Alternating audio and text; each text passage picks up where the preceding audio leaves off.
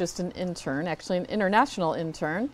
This is Luke Goldschmidt, and of course I have my co-host, George Christie, who is our official analyst. Yep, we're still working on the But title. also the founder of Wine Industry Network, which is a very important resource for the wine and beer industry. Well, thank you, Susie. Absolutely, a proper introduction. Yeah, very nice.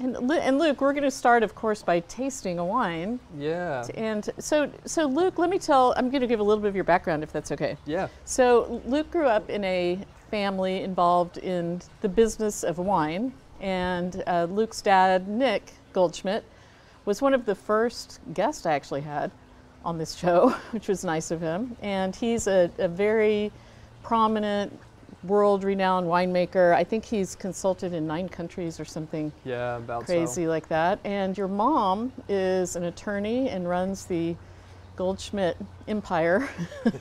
And actually, she's very real boss. well, she's impressive. Yeah. Very impressive. So they have quite a family operation going on. So I assume that you must have gotten interested in wine when you were very young.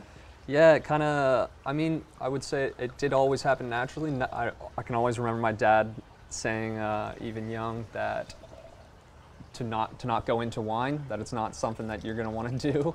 And I remember maybe when I was 18 or 17. He told you that when you were young? That's funny. Yeah, and I was like telling my mom, I'm like, oh, I got to do something for university, and I think like wine is the thing to do. I mean, I had worked in a number of wineries in and around the area already because, you know, Well, and Luke is a local Healdsburg. yeah, from Healdsburg, born and raised. Well, and it's amazing, Came and really, gone. the Healdsburg kids have a lot of exposure to wine, more than they even realize, I think, sometimes. The So general IQ is a little higher for wine around here.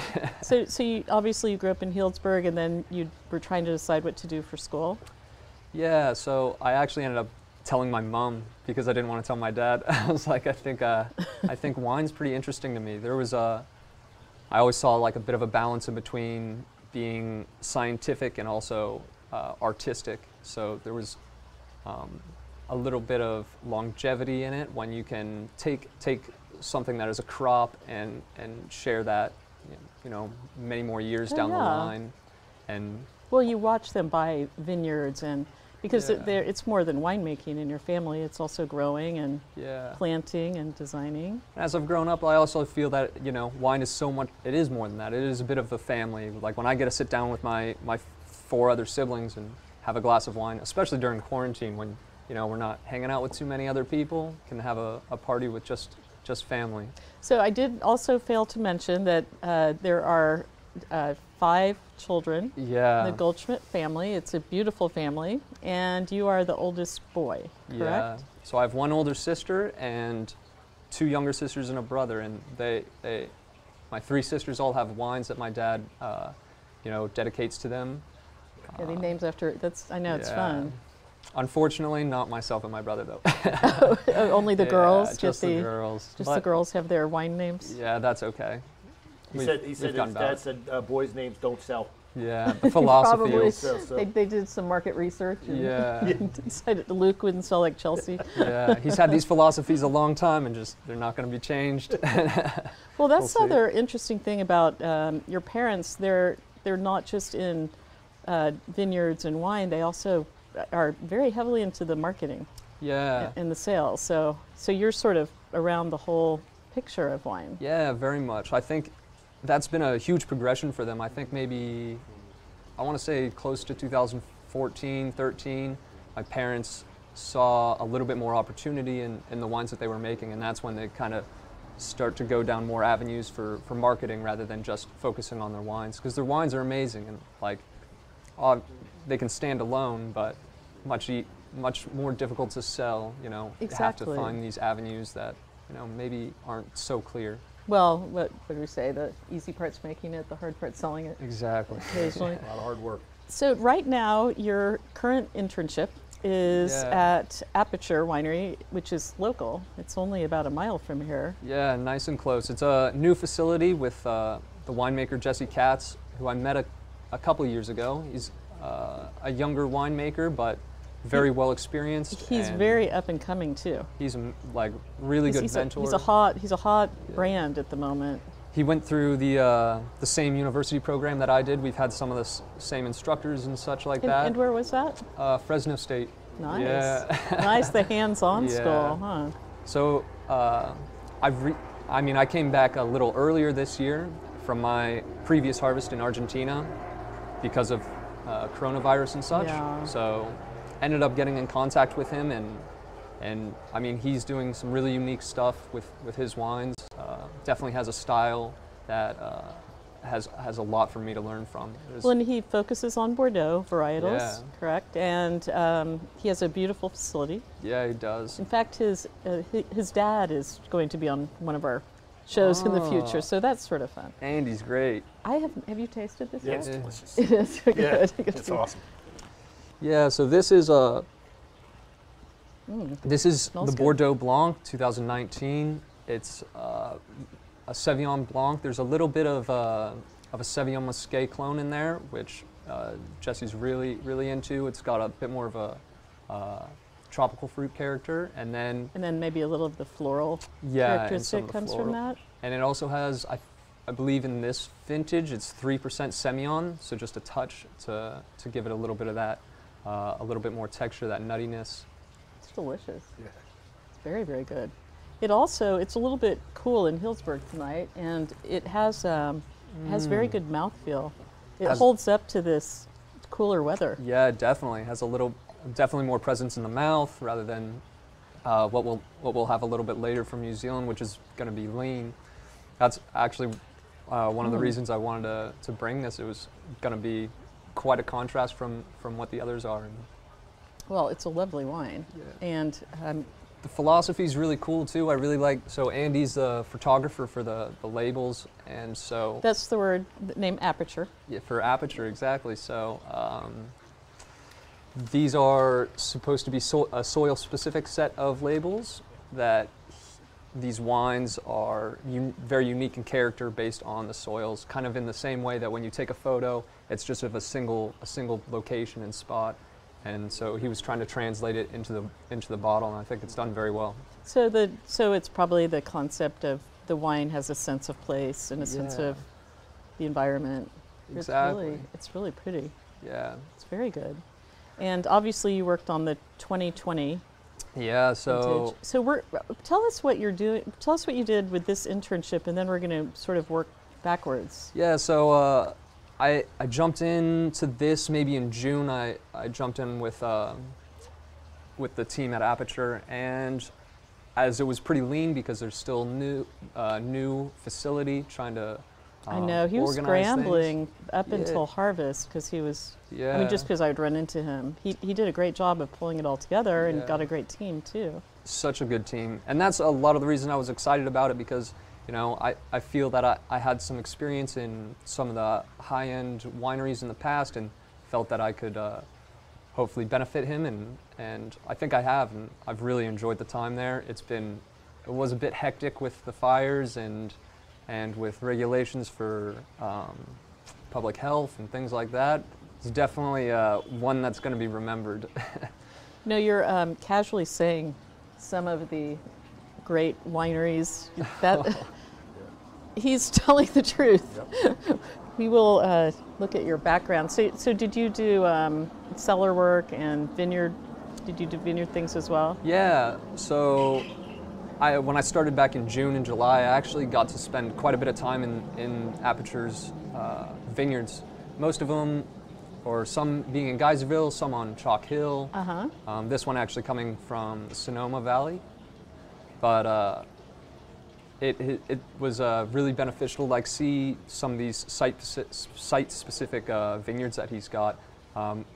Much different than, or not too different from what I see in my own family's winery or vineyards and such. But it was definitely nice to see some vineyards that I had even previously known, and some new ones. Well, I bet Jesse also appreciated the knowledge and experience that you bring. Yeah. And I'm sure you enjoyed even just bantering about. Very much. I think one of my first internships was actually with Redwood Empire, the vineyard management company in Geyserville. And that was years ago, and I always think back on it as one of the jobs that I probably learned some of the most on, just as being applied learning out in the vineyards, seeing the leaves, seeing the stages of veraison, and even prior to that in growth. Were you doing actual vineyard work there? Yeah, replanting, pest It's hard. control, like, oh, it was. It's harder than people realize. It's pretty challenging. I think actually harder than some of the vintages I've done still. By the way, your fan club just arrived. Yeah. Luke has yeah. some fans out there, of course. So. Got some coworkers here. Yes, they're here. I know. I think that's cool that you did. What a great way to start, right? Just spending time out in the vineyard. I mean, I know. Yeah. And Starting at the very beginning of the process. yeah, and really kind of getting comfortable and intimately familiar with what is happening in the vineyard, and then migrating, into the Yeah, cellar. especially with a lot of my my formal education in university is a lot of it's just wine focused, enology focused. I obviously did take a couple viticulture classes and such, but to actually be thrown into the vineyard and take this analysis on where we are in growth stages and things like that, that was something very new for me, and still like one of the most beneficial positions that I think I got to have. I'm curious, when you arrived at Fresno State, did you have probably a really strong background compared to your peers, given Yeah, I your can family remember and being 18 in classes where the average age is 26 or 27. Wow. It was very unusual at first, but I ended up, becoming friends with a lot of these people that, are still around here in Sonoma County, very much so. So, yeah, it was unusual at first to be so young in these courses, but definitely got kind of brought in once people. Yeah, but I'm sure your knowledge level was very high going in. It took a little bit for some of the other students to kind of let me in, but they definitely did, and definitely still excellent friends that I made. So, if I read this correctly, Luke did 6 internships in 4 years. Yeah. That it's is been amazing. That is Amazing. 7 now with my 3.5 at Aperture.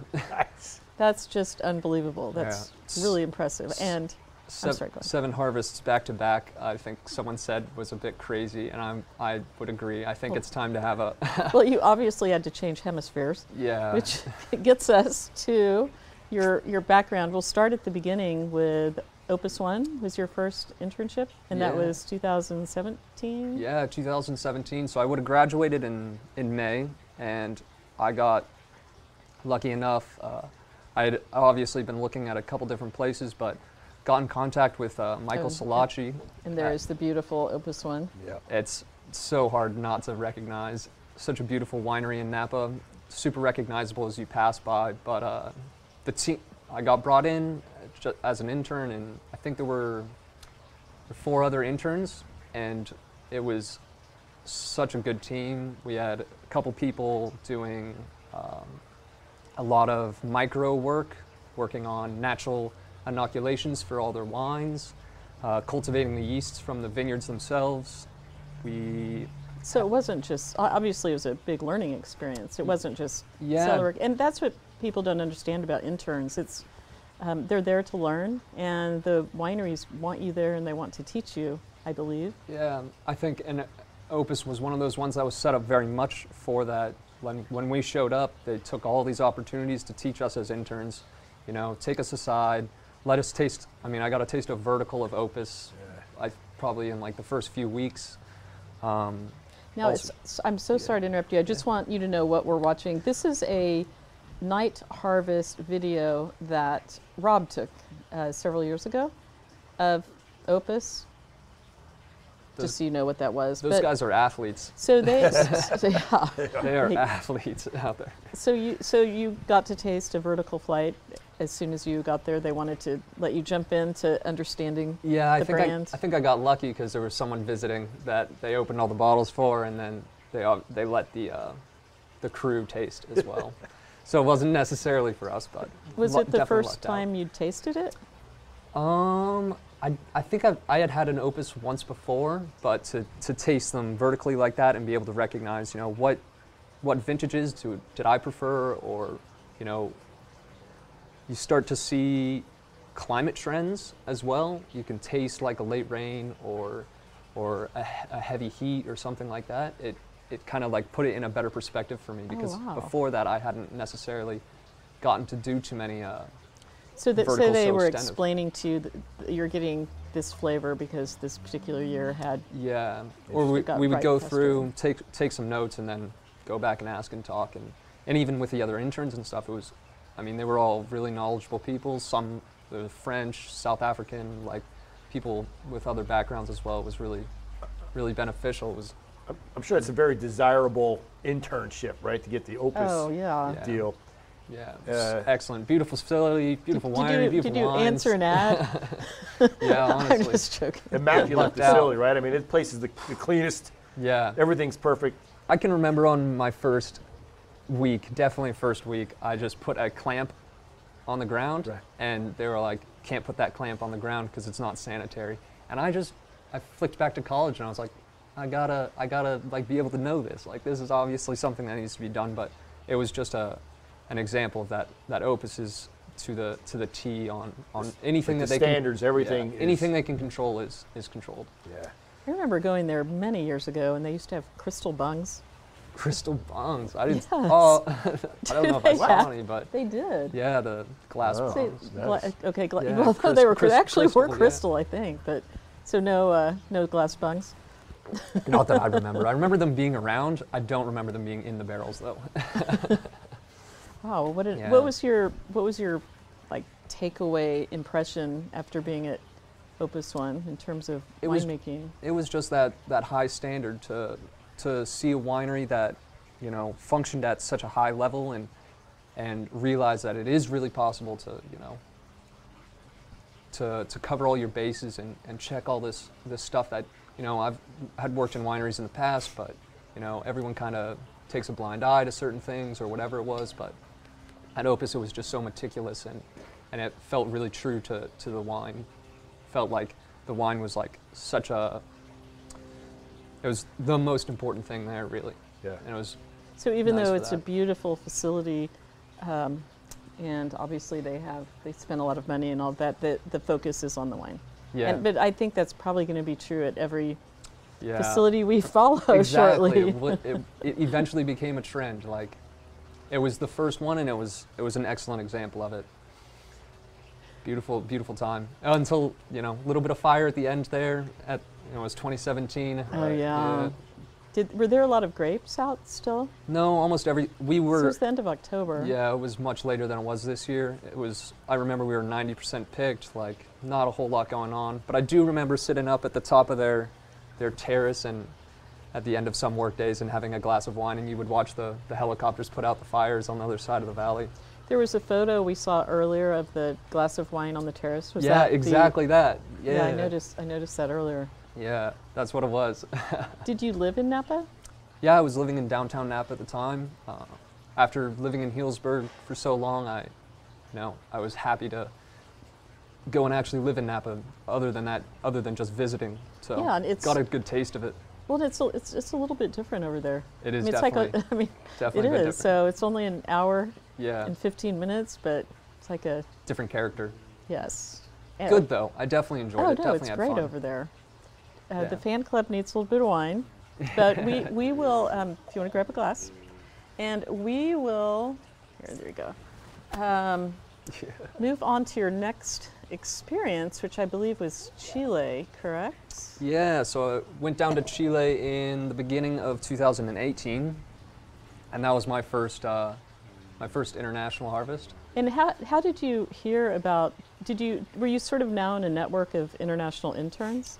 I started to build one, definitely, pretty quickly. And Chile, I think, is probably the place where it expanded the quickest.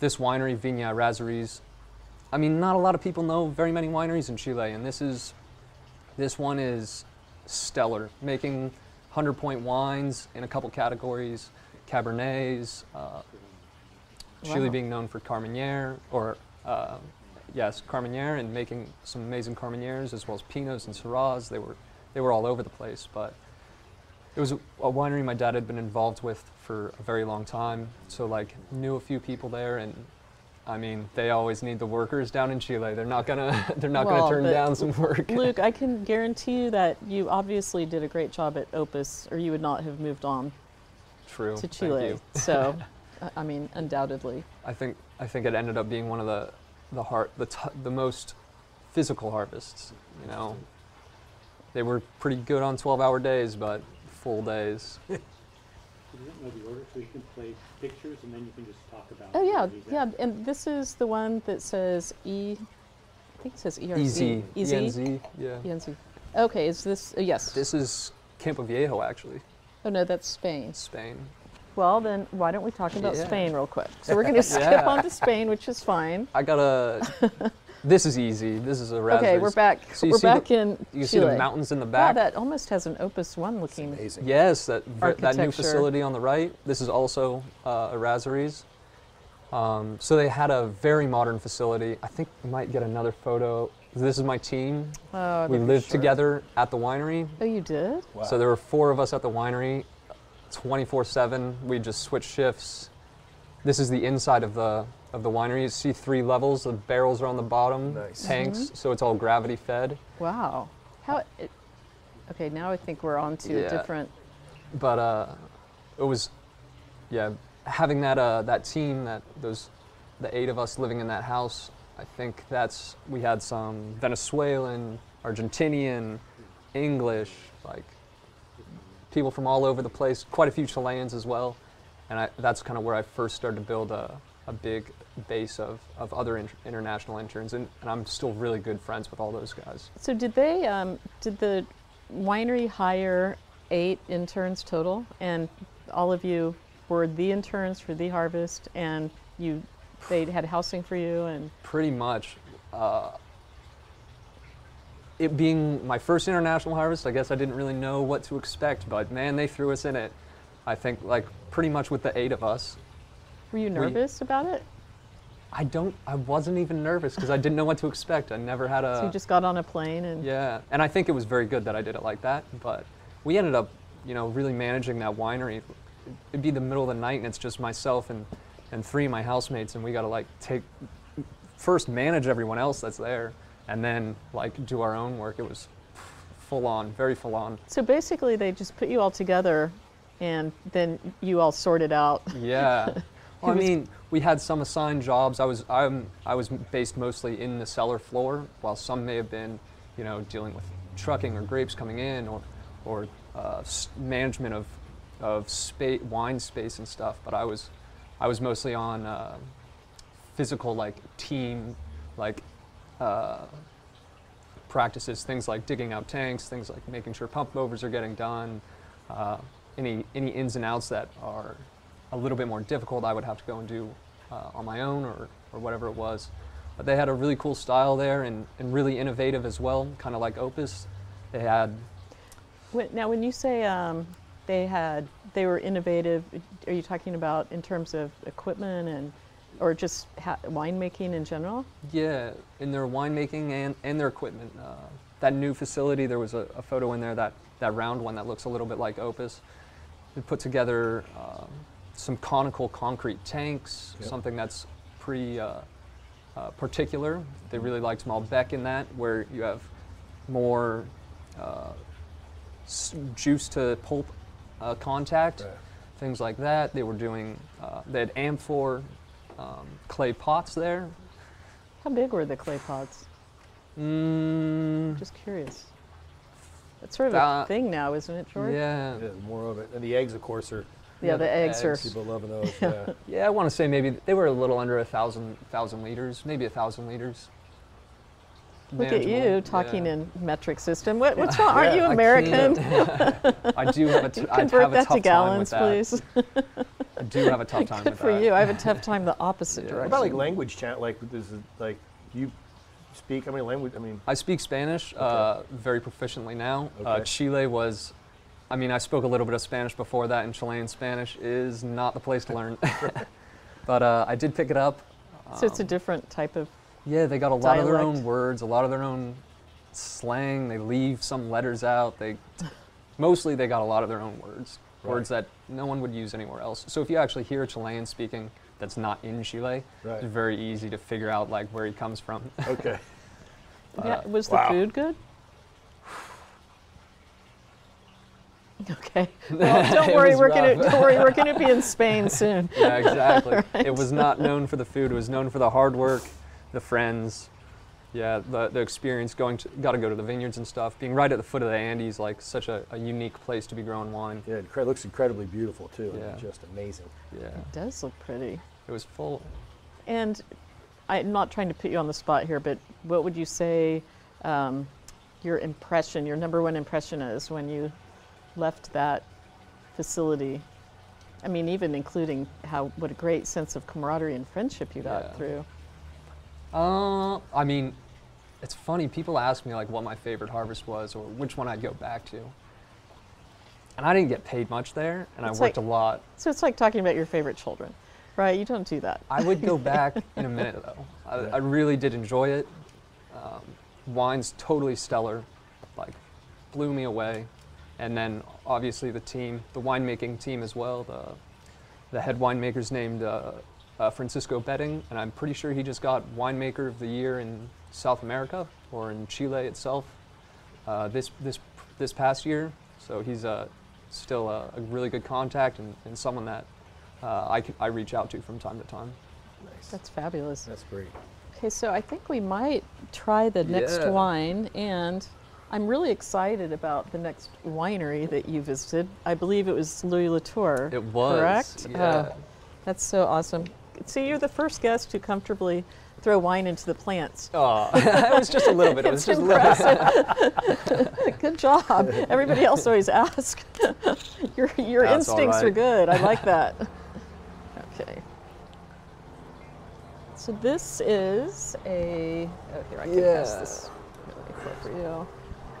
It's a New Zealand Sauvignon Blanc. Yeah, so Thank you. in contrast to this previous Sauvignon Blanc, this one is first from New Zealand, so very classic. It's going to be a lot more lean and green, a little bit of like passion fruit, melon, a little bit of honeydew in it, a bit more acidity, some citrus note to it. This is from Marlborough, the famous Sauv Blanc region of New Zealand, and there's a split in between the soils there. You have like glacial soils on one half of it and river soils on the other. I remember seeing that when my dad came here, he brought the other Sauvignon Blanc that he makes that comes from some of those glacial soils, and so I thought I'd bring this one a little bit more soft in the mouth comparatively to his or to the other. So this is Boulder Bank. It has some round stones on the front, just representing what you might find in those vineyards. Nice. Now, is this a vineyard that your family owns? Yeah, so this is on a section of road called the Golden Mile in Marlborough, and I don't know how big the plot is, but it's valley floor. Well, but you of course will say it in hectares, so it won't mean anything. Yeah, I actually can't do hectares. That's the one I can't do. But yeah, I spent a little bit of time, not as an internship, but I did go to New Zealand in the middle of trying to get a visa to work in Europe, and I worked very close to this vineyard. Got to pass by, do a little bit of photography there, did a little bit of pruning on the vineyard. So you did work a little bit in New Zealand? Yeah. It's not on your internship sheet. Yeah, I was only there for a month and a half or Still so. counts. It does. It's amazing. It was really cool working there because it was off-season work. I got to do a lot of fining and filtering for white wines, which is, if I'm working at Opus and Erasries, I'm mostly doing reds. Right. So to be in New Zealand and see a little bit of the post-process, not the ferment, I know I've seen ferment, but to see some of the post-process for the whites was super beneficial. Yeah. Something I still haven't seen anywhere else. Wow, this is absolutely delicious. That's incredible. Yeah, It's this is one actually- of my favorites. It's actually elegant. Yeah, even in the cold, I'm definitely enjoying that still. Is this something that people can purchase in the United States? Yes, definitely on my family's website at goldschmidtvineyards.com. You can get all these wines, but Wow, this is really yeah, this in delicious. particular is still sold in the U.S. I think working on getting it sold in New Zealand. It's a little bit of a different market there, Right. obviously, so saturated with Sauvignon Blanc that Wow. can be quite difficult. Well, how do you describe it? It's very approachable Yeah, and it's elegant. It's not. It's kind of not really what I expected. I know. A little bit more mouthfeel than I think. Mm-hmm. You know, you said it was leaner, but I don't. I wouldn't say it's like a. Well, it's leaner than the Aperture, maybe. Yeah, but Much cooler climate where it comes from. And Wow, this is. a beautiful I would balanced recommend acid. that anybody purchase this wine. Yeah, It's really good. this is definitely one of my favorites that my family makes. New Zealand Sauvignon Blanc, I'm definitely a bit biased to. I can't help it. Well, it's delicious. Okay, back to your next the job. Adventures of Luke. This is unbelievable. The Adventures of Luke. Yeah. I know. I know. So his next job was Louis Latour. That's it. There he is. It was rustic in France. You gotta take your boots off and do the punch downs with your feet. Oh, Get the that headband was. going You and actually everything, did man. that? Yeah, and so this is the winery. You can see the heavy stone up that row. Burgundy's Oh, that full is of beautiful. limestone. This is Courtyard Charlemagne, the only south-facing Grand Cru, a white Grand Cru in the region, and it's what Louis Latour is mostly known for. And I spent 7 weeks pruning in that vineyard, Wow. and that's at that time. Did you take that photo? Yeah. That is It was- beautiful. What a it- moment. I took the vineyards there. I must have taken a photo like every 2 days because it was just like insane. Didn't even know what like photo I might send, but that vineyard itself was just incredible. I actually have been to Louis Latour. Oh, It's a very, very special place. yeah. You've been there? I haven't. I'm curious about the transition now from from Chile to Latour. Like that was that. A big flip, yeah. Yeah. Latour's small, really small. I mean, Well, I think Bone is small. yeah, they have like 42 wood tanks, and none of them are bigger than 5 Oh, you're tons. saying at the winery it was that small? Yeah, it was real small there. I mean, other than they had a separate section for whites, but I was working with the reds mostly and doing those punch downs and such. Those tanks didn't get much bigger than that. It was very hands-on. I definitely struggled a little bit speaking French, but if I did speak French, I think that would have been for sure my favorite spot. Just such amazing food, really cool people. I got to live, if you know where Beaune is, the city right in the middle of the Côte d'Or in Burgundy, and I was living in a village of maybe 100 people just outside of it, so I'd have to ride my bike in and out of town. Wow. Oh, do you ride your bike to work? Yeah. Oh, that's awesome. Oh, I could walk to work, but I had to ride my bike to town. Okay. Oh, to Yeah. town, I see. And did they, how did that transpire? It was actually quite difficult, you know. France had a little bit more laws about having foreigners go work, and luckily I have a New Zealand passport, so I've kind of slipped through using that to get a lot of my international visas to Oh, work. so you have dual citizenship. Yeah. Nice. Thankfully, so I've used that to manage getting visas in other workplaces. But Christophe is the winemaker and manager in Louis Latour, and he was super excited to have me. He really made an effort to bring me on, and he was the only person, maybe one of 2 people that maybe spoke English there, but was super supportive, helped me out with a lot of things. I've learned so much there, and in France, wine is different. It's Right. got a different kind of reputation than it does here, and especially in Burgundy, where such a small parcel has got so much reputation over just hundreds of years. They've been making wine on that one little spot. Yeah. It was really So beautiful. much tradition, right? That's just. So much And, tradition. you know, and you have a little role in that now. yeah, You know, that's pretty cool. yeah, definitely didn't quite understand it too much before going there and spending maybe 4 months there. It was really beautiful. Hey, Luke, when you roll in, like, as you kind of, and I know we're going to talk about other places you went, but is there a little bit of like, I can't think of a better word, but like competitiveness from, hey, you're part of a crew of interns, like who's the hardest worker? You know what I mean? Because I That's a know good me, I'm very question. competitive, Yeah. right? So I'd want to, you want to be, That's true. you want their approval, right? So I mean, I'm sure there's like a little competitive like that with regard to like Yeah. how fast you shovel out a tank and how clean you leave everything and stuff like that. I think so, definitely. You know, when I show up, especially as an international, people are going to doubt because, you know, well, first you don't speak your language, you don't know customs or whatever, you just don't really understand the way things work. So when I show up, you know, the first couple weeks are going to be real real learning process, really putting myself into it. I really try to say yes about everything, try to take any opportunity that I can. Also, not just in the winery, but you know, if I have coworkers that are going to go, you know, to the bar and have a drink afterwards, even if I've worked a long day, I'm going to learn something if I go with them. Yeah. Whether it is wine based or just life based, I think that's something that I really try to put myself into. What would you do on your days off in Beaune? Probably I rest. ran a lot.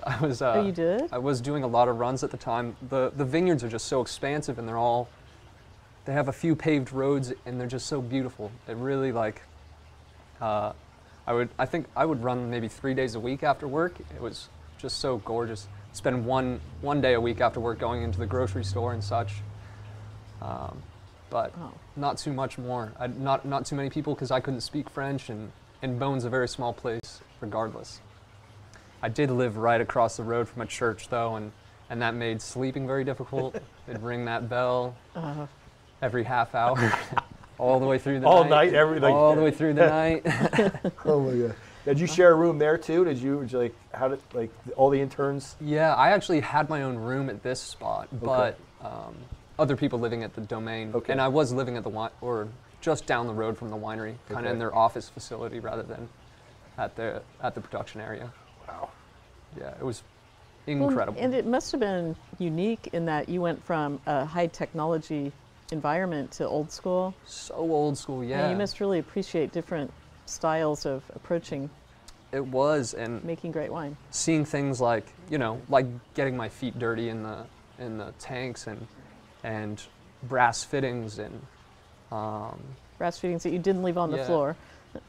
Like, well, not even necessarily sanitizing everything that things touched, and it was just like a much different philosophy that they were there. Right. And you know, so I got to check myself. You know, I might show up and be like, oh, I don't know if this is the way to do this, or at least it's not the way that I've learned. Right. You got to, like, you know, check yourself. And I mean, they've been making wine as long as the U.S. has been the U.S. Like, yeah, more. Yeah. Yeah. Right. So just taking it for what it is and learning from it a lot. And it definitely benefited me again, going down to other wineries to integrate that kind of character into it. Yeah. That's so cool. What now? What? Yeah. Yeah. What's next? Yeah, what's next? This is great. Oh, Australia. I jumped down to Australia in. Okay. And now Luke is actually at Penfolds. Yeah, down 2019, first months in the Barossa Valley. I found this as like a kind of a nice break because I'd this is it. So Penfolds is really big on Shiraz. It's the Barossa Valley. They use a lot of these big puncheons for long aging. Mm-hmm. This is what's unique in Australia is they use heading boards to push the cap underneath the ferment. So it's actually just wine that you can see on top, but the skins are actually being held down by those boards behind. Oh, really? Do they, I assume they still use rotary fermenters? They do still use rotary fermenters. That was the only place that I've really messed around with them. So getting to Australia, seeing like different practices, you know, they also were really big on American oak compared to like, you know, places that I was before that almost only used French oak. So you're, with these experiences, you really are going into a completely different winemaking environment. To see, and this is a little, maybe get this a little bit from my dad, but you can make different wines in different places, obviously, but to make a wine that represents where it comes from is kind of the goal. And so when I jump from place to place, I kind of focus on one wine. You know, in Burgundy, I went to Burgundy because I like white Burgundy. No offense to Bordeaux, but like white Burgundy is like something that I, you know, look at and like the representation of. Carmenere in Chile, Shiraz in the Barossa Valley. These are like really specific wines that can't really be matched the same way made elsewhere. And so your experience at Penfolds, was it another situation where you were with a group of interns as a Yeah, it was a bit different team? In Australia. So I felt like I'd just done Chile and France, and that is two cultures very different than what I'm used to. Yeah. So a bit more challenging. Australia, My parents are Kiwis. I got a lot of Australian friends. I knew people before I showed up there. It was a lot smoother. That part was easy. Yeah, it was a lot easier to integrate. They spoke the same language as me. So the interns themselves was a bit different. I bonded mostly with the international interns. There were two French, an Argentinian and a Kiwi, and they were all interested in wine. But the team was so big that there was a fair amount of people just there for work. So not necessarily interested in wine. Good people, really good people, but not necessarily learning from them the same way. How long were you there? I think I was there for 5 months. I did a pretty big stint there. Penfolds makes a lot of wine. Yeah. Most of it is Shiraz, but it was really cool riding my bike 20 minutes to and from work every day. Living with someone that was basically an uncle. Do you know Daryl Groom? Oh, yes. So his brother-in-law I was living with. Oh, yeah. Nice. It was a really beautiful spot. So now you're with the family member, basically. I was actually living with Sadie Schroeder, Mick Schroeder's daughter as well. Wow. So Was she working there too, or was she just there? she was working at Yalumba, Okay. so That's winery great. nearby. That is Exactly. great. Somebody grew up with, right? So Yeah. So like I said, it was much more comfortable, like there, easier to integrate, easier to like get by. Maybe that I found out a little bit later, maybe afterwards, that though that environment's nice, it doesn't necessarily push me. It doesn't challenge me in the same way that somewhere like Chile and France did, where, you know, I'm exceeding the expectation when I'm working. But in Australia, Well, I can relax a little bit more, and You're not outside your comfort level Yeah. like you are in the other exactly areas. Not big on the complacency though. Like that's kind of what it started to feel like a little bit. But a beautiful experience, definitely. Luke, Yep. when you, sorry, go Susan, ahead. so like 5 months is a pretty long stint. So like, at what time are you like arriving and what time are you leaving, right? Because that sort of covers Yeah, that was a big one. harvest and fermentation. I mean, like, so when are you getting there and when are you leaving? Like, in terms of what's production wise. Yeah, for this one, I got there. I started working like January. They okay. called me up early, and Sadie, who I was living with, we spoke a little bit about it. We're like, all right, let's go a little bit early anyway. So we actually flew into Cairns to go diving at the Great Barrier Reef before we skipped over to the that's Barossa awesome. Valley. Nice. That is awesome. But ended up there, I want to say like the 21st. Before the 30th, I was working, and I ended up working all the way until May. Wow. Yeah, that is 5 months into May, first couple weeks. It was a bit definitely slow in the beginning, and I find this with some winery work. When you show up, it's a lot more comfortable if you can get there before the grapes do, Yeah. and you can find out, you know, where the bathroom is. Yeah. How to ease into it. Little Right? things like that. learn the other employees, meet them and such, instead of just showing up in the heat of it. Yeah. So in Australia, I did show up a little bit, a couple weeks early, maybe 3 weeks before we had grapes or so. So got to like work. The facility's big, so got to learn a little bit about like their mechanics and stuff before the pressure was there. Wow. Well, I think that we will move on to this beautiful red wine. It's getting a Have to little live Luke's chilly out life, here. man. He's got a pretty good little adventure going here. It's Yeah, it's smokes. fascinating. It's been a quick 3 years, Yes. 3.5 years. Let's hand that to Bianca. And we can transition. Yeah, it's really amazing, and we're not even done yet. I know. Truly. So That's halfway. Might have here, to have Luke back for the second phase of this. Is unbelievable. so this is the Forefathers Alexander Valley Cabernet. Looks like it's 2018 vintage. And So this is one of my family's top Cabernets. They have a GV labeled Cabernet as well, but this is the Forefathers series, and it's the one that I connect with the most, I think. It's based on my dad's idea of getting the 4 wines from 4 New World countries that are making it in I guess that kind of style. So he has a Forefathers Sauvignon Blanc from the Marlborough, which, you know, is what it's known for, as well as a Forefathers Shiraz from the McLaren Vale in South Australia, a Malbec from the Uco Valley in Argentina, and then this is the Cabernet from California. So it's the idea of representing the varietals in the place that they're best known. And it's such an international brand that, you know, I relate with it very well, like in that same kind of regard where I was going places to focus on those wines in particular. Now, this brand has been around for a while, hasn't it? Yeah, I think this might have even been his first brand, maybe. I know that there's some bottles in 91 around. We've Do you had have access to them? yeah, here and there, you know. We have some flooding that happens in our house, so I'm always down there like cleaning off these dusty bottles and just for the next flood to come by and get them. But definitely have some old bottles down there. Not many of them, but they still show well. I think I had a 1998 Forefathers cab just maybe 2 months ago, which is my siblings' birth year. So we opened one of those up just to check it was still good. Just to be safe. Yeah. How was still it? worth it. It's delicious. Oh, it's stellar to see wines like that. That my dad, you know, would have made all those years ago. You know, kind of earlier on in his Well, career. he's a very, very talented winemaker. Yeah, done well. And is that the origin of Forefathers? Yeah.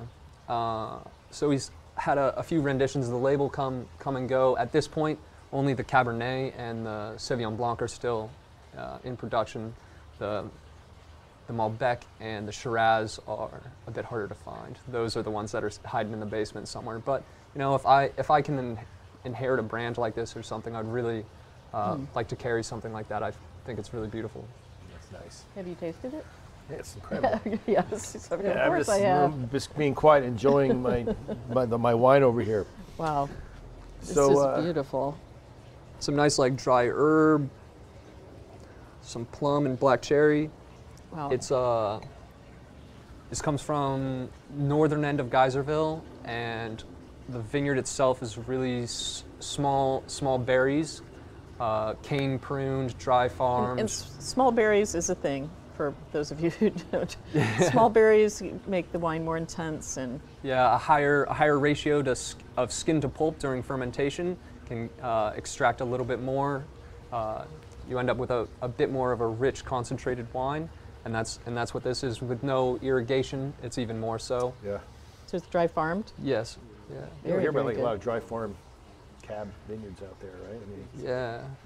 No, that's. Oh, Well, exactly. here we go. So it is in the Alexander Valley to the left of the river, like the west side of the Russian River, but not into the Dry Creek Valley, south of Cloverdale. Is it hillside? It is an east-facing hillside, yeah, which is pretty unusual around there because most of the hillsides are heavily forested or too steep to plant. yeah.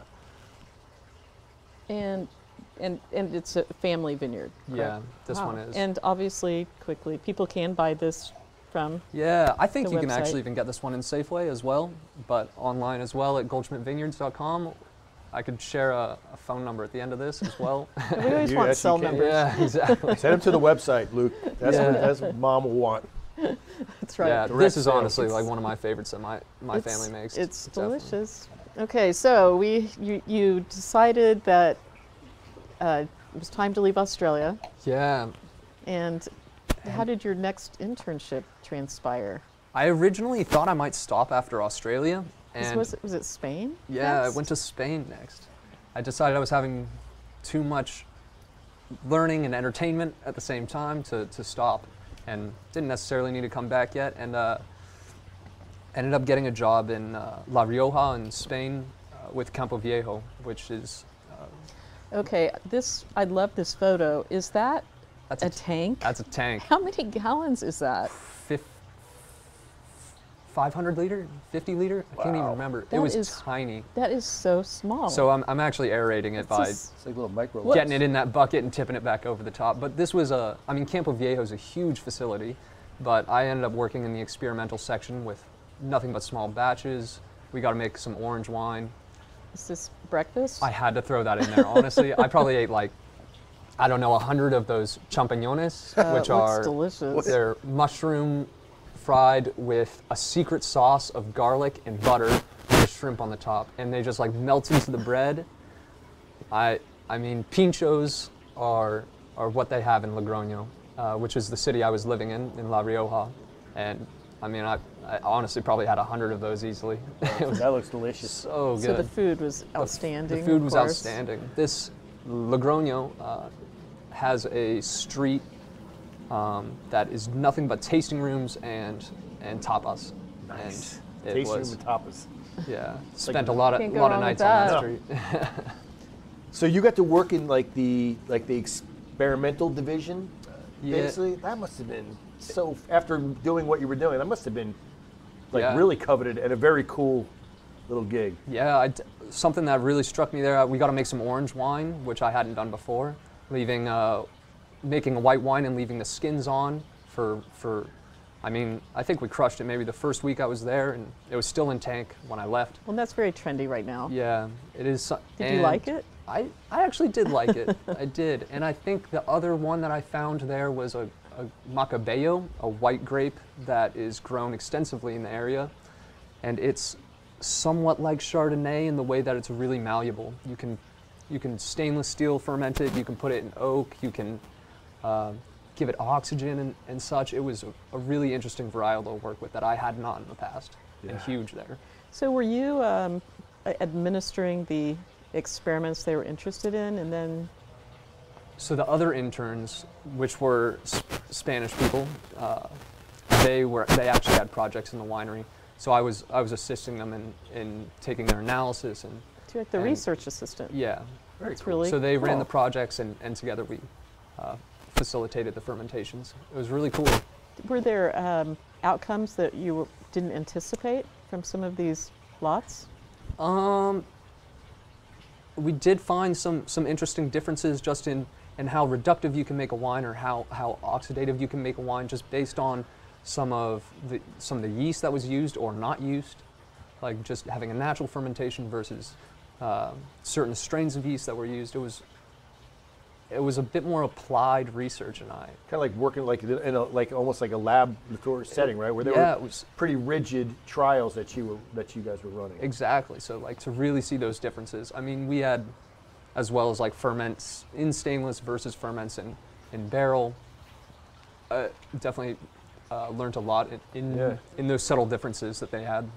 You know, it's like I always say, like a lot of times in the kind of the general mindset of a consumer sometimes is, the big winery, little wineries are good and big wineries not so good. They're more of like a production facility. But the reality is, like, a lot of the real innovation occurs at the larger facilities because they have the resources to be able to do That's a really good something point. like that, That's a right? good And then it point. trickles down It does. I agree. to the medium and smaller producers. And I think a lot of people don't realize that. And you got to work in that situation. Yeah, I definitely felt that in Spain, I mean, it was a huge facility. I mean, after Australia, which is also Penfold's like massive facility, Right. in the end, but also getting to see those minor nuances that they are playing with and that they are interested in, and making wines in a way that they can use them. It was really cool. Yeah, and then scale it to the larger Exactly. lots, yeah. right? And they definitely take care on the large lots as well. It's not like It's not like they're ignoring the large lots Yeah. and focusing on the little lots. put a lot of work in everything, really. Yeah. And, Yeah. and where did you live? Was it a winery situation again? I showed up in Spain without anywhere to live this time. So I Great. lived. Mom and Dad probably love that. Yeah, Yeah. I lived in a hostel on the El Camino for a week, and there were just hikers coming in and out, waking me up every single day. So you just carried everything that you had, I have a that you big owned backpack. with you at all times. Yeah, definitely. I got a big backpack. But I eventually got in touch with someone that was from, I think they were from Colombia, and they had moved to Spain, got in contact with them, and ended up living in a family's basement for a few months. gosh. I had like a large space, enough space to cook, enough space to have a bathroom, my own space. It was really nice, and it was actually kind of nice to jump back and live in a family house Yeah. where I could hear like kids upstairs and stuff. It was kind of a comfortable, refreshing thing. I hadn't had. After the hostel for a week, I'm Yeah. sure you're like, oh my God. Oh, after the hostel was Basement's great. great. It was Yeah, this Anything is would be cool. great. Yeah, no running water, no problem. Were you calling home and letting them know you're in a hostel, but looking for Yeah. other places? Yeah. And Oh yeah, even the people at the hostels after a week are like, so you find anywhere to live yet? yeah, it's time for you to get out of here. Yeah. This isn't a permanent residence, Luke. Yeah, exactly. Oh, it was not ideal, but the living situation after that was excellent. And do you like Spain? You enjoyed the country? I loved Spain. It was so Was it- cool. Good food like France, but Yeah. I mean, I can speak in Spain, can't speak in France. Right. But yeah, it was, and I hadn't spent so much time in that country in the past, and was really looking forward to it. That was one that really, I think, a country that I could connect with in Europe very much. Yeah. Well, they're friendly, and the food is outstanding. And Yeah, the cultures, it's just lively. it's lively Yeah. and People are up late. People are like, having a good time. yeah. But you know, a lot of the places that the wines grow and that I've visited, you know, aren't totally dissimilar to here. You know, Right. we like to get together, have a barbecue, and share wine, and value a lot of the same things that you do, that comes along with wine. You know, your farm, your food, your friends, and this translates in every place that I've been to, and that's been like extremely beneficial to see and experience and learn. Well, they're really discussing the essence of the industry. It is some of the reasons I'm here. Definitely.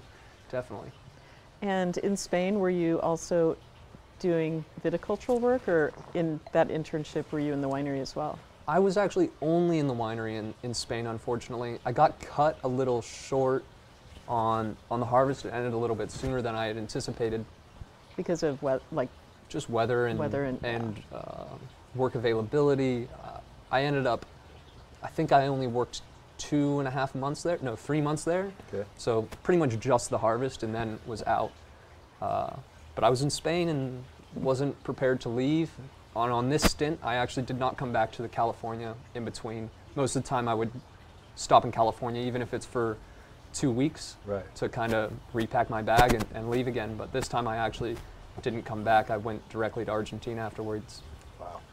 And again, was that through your network of interns you were starting to meet? Yeah, definitely still building that network, and met a few other winemakers my age from adjacent countries, Italy and Greece. I mean, places. I mean, I've been to Italy, but never even been to Greece, and to meet someone that has a family winery there that was also doing the same sort of thing as me.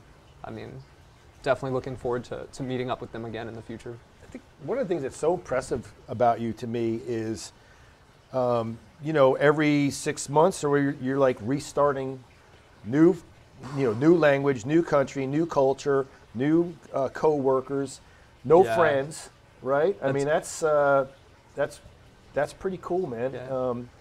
That's That's got to be really hard. That had to be hard. Yeah, that's a huge thing to recognize, because I do think that is the toughest part. You said it exactly. To show up somewhere, I don't know anyone, I don't know the language, I have to start a new job, and everyone knows what the first days And you of a got to new prove job yourself, feels like. right? Yeah, I'm trying to learn the whole time. I'm trying to like stay like mentally focused and motivated. It was a learning process. I definitely got better at it. Yeah. By the time I was arriving in Argentina, I did not have a problem. You're like a pro. But all those other vintages before, it definitely took usually 2-3 weeks of like really getting used to it. Yeah. But Well, yeah, I mean, it does become very exhausting. Yeah, trying to make new friends every time, trying to like learn a new area. Always interesting, but definitely energy consuming. Well, it's going to translate well for the rest of your life. I'm very grateful that I'm doing it, or had done it at the time that I did. Kind of have had an opportunity, and never really doubted it. Even when I thought about stopping in between Australia and Spain, I kind of had a long think about, if I were to stop, how am I supposed to go backwards and jump into these international harvests again? Because it is very difficult for those reasons. Yeah. You really have to like dedicate a lot of that, your time and your life. I only spent maybe 4 months in the U.S. in 3 years. It was not a lot of time that I got to relax. And then your final internship, was Argentina. Argentina. Yeah. And so, were you in Argentina when COVID Yeah. hit? I actually got there. So this is Catena Zapata, where I worked. All these wineries are very architecturally satisfying. They call this the Pyramid Winery. And so I was also in the experimental section. So we had 200 ferments in this small area between bins.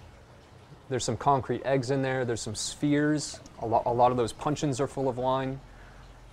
It was full on work, and it was a really cool place to be. Again, like cool team, very Opus-esque here. Yeah. Yeah. A lot of those architectural nuances that pass from place to place. There aren't very many people who can say Opus-esque with authority. Yeah. That's pretty cool. But yeah, so I arrived in Argentina in February, and I think 2 weeks after I got there, the region of Mendoza locked down. So if you were outside the province, you couldn't enter without quarantining. And I think maybe it must have been late March, some of the other interns had shown up, and some of them had to leave very quickly because in March, all the governments are like, all right, you either come home or you make that decision to stay indefinitely. So I did lose a little bit of the team that was there. So it was just me and the Argentinians at that point. But I opted to stay. I had no obligation to come back to California. I had no other work. I had dedicated myself to be in Argentina. Right. And like I said, I was comfortable this time. I can speak, actually Argentinian Spanish came easiest compared to Chile or Spain. At Argentina, I speak very much like that. So it was easier to get along there, had a good housemate. So you stayed through the harvest? Yeah, I stayed all the way until May I came back. So another 4-month stint. And it did get cut a little bit short because of COVID. The work started to run out just at the end, and getting a flight out was very difficult. I mean, usually I would stay and I would travel in the area that I'm working, but that wasn't really an option at the time. No free movement. I did have a few weekends before lockdown to go to the mountains, but once it did lock down, it was just in between work and home, and they had police on the freeways, stopping every car, checking all your ability to be mobile and passing. Through the different regions, right? Yeah. Well, it was even in just the cities. It was just like any part of the freeway. Sometimes I would be walking home. I would get a carpool that would drop me off about a 30-minute walk to my house. So during that walk, on 2 occasions, there was a police line on the street that would check my papers, be very curious about foreigners being around just because of what was going on. Right. So just be a little bit intimidating, like talking, explaining why I'm here, what I'm doing, how long I've been here. Yeah. But even getting home was an adventure for you. Yeah, right? it was something else.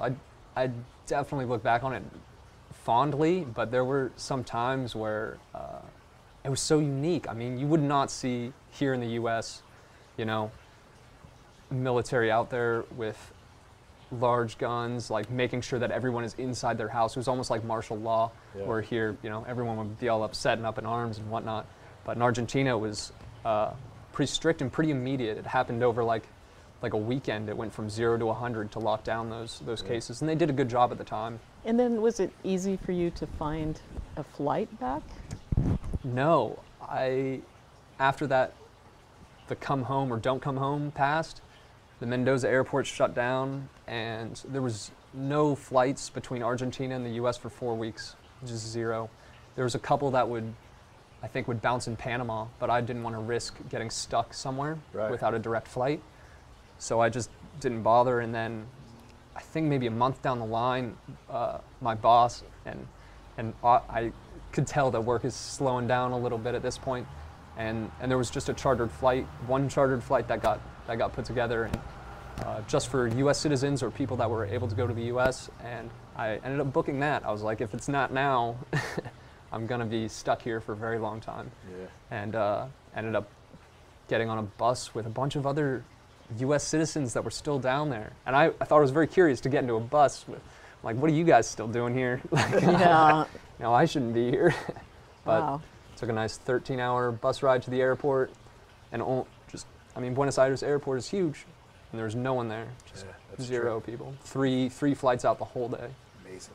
So now you're back in California. Yeah. It's like full circle. And I'm happy to be back. It's been 7 years since I've lived here in Healdsburg, and this is the longest period of time I've been here since. I feel like there's things for me to learn again here. You know, when I first left, felt like I kind of knew the ins and outs of some of the vineyards and some of the wines that my family makes and stuff, that my increase in knowledge would be kind of plateaued a little bit. But now, after experiencing a lot of these other places, I kind of have a different perception on what can be done here. So I'm excited to be back and to learn a little bit more. That is so fabulous. Yeah. And the adventures will just keep continuing. I know, they don't necessarily have to end. I mess around with the thought of doing other international harvests, but probably not, 7 harvests in a row like that. That was a bit excessive. You're like a swashbuckler out there, a winery swashbuckler. I just think it's so cool. I wish I was as brave as you when I was, your age going through that. I just think it's incredibly impressive, and the learnings aside, the things that you've learned that you will apply in your own career as that unfolds. That aside, it's like just the cool cultural adventures you've had and the people you've met and the things that you've seen. It's incredible, man. Yeah, it's super awesome. impressive. Good for you. Yeah. It is. It has been something else. Definitely walked away with a lot of stories, a lot of funny stories, a lot of tough days. Definitely a lot of tough days, but definitely good friends. Definitely good food. Definitely a lot of fun, I'm sure. A lot of laughs. A lot right? of laughs. A lot of funny instances. Do you have any short-term plans, or are you playing it by ear? I'm kind of playing it by ear right now. I'm back here. I don't necessarily have to leave. It's kind of hard to leave right now, but New Zealand's always an option for me just because I am able to go into the country. But I think that there's so much opportunity here in California. I would really like to stay and wait it out a little bit more, see who's around to learn from still. We'll see how it goes in the off season. I'm not really sure what isn't. Well, you haven't really had an off season. I know. So I haven't seen a spring for a long time. Spring is going to be unusual. That's true. Are you thinking about just getting a job, like not a? Yeah. So I would like something hoping to find something a little bit more permanent. If I can find somewhere, Aperture in particular, I went there because they had so much. There's so much opportunity there. There's, a team that wasn't entirely filled.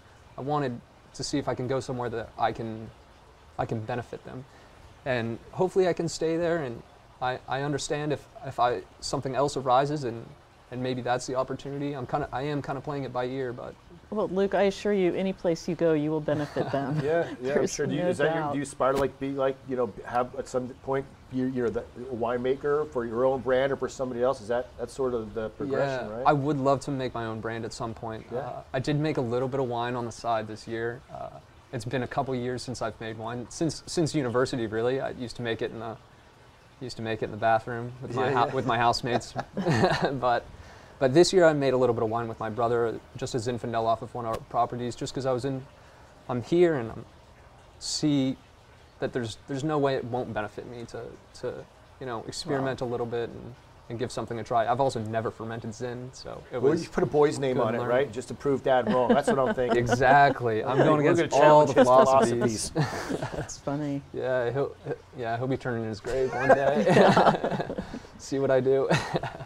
Well, this has been such a pleasure. Yeah. And it's going to be so much fun to watch what you do next. Yeah, thank you. How you progress. We will keep an eye out possibly for a label.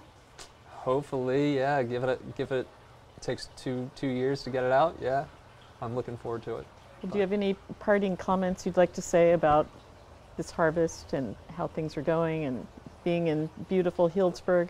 I'm just really grateful to be back. I'm around good friends, around good people. It feels very familiar, and after being for years in places that were not necessarily familiar, now I recognize people's accent. I know the type of music that people like, things like that. So the familiarity is kind of new again, and it's been very exciting. I've been really excited to come here as well.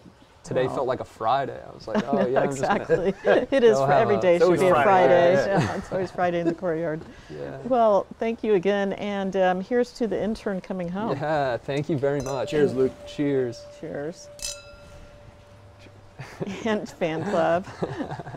Well, here's to you. Good job. We will see you next week in the Courtyard, and in the meantime, enjoy wine, enjoy life.